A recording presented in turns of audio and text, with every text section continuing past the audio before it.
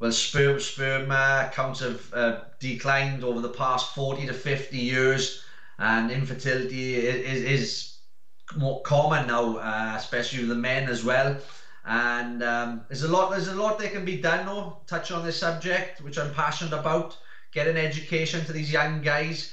Um, I know, I wish I knew this when I was younger, but things like hot tubs, saunas, steam rooms, a good diet, basically lifestyle choices, cutting out alcohol as well can really help your fertility, guys. And there's a lot of guys, like I used to do training as well, physical training, weights, and I used to drink protein drinks. I know they can affect it slightly, but big thing, education.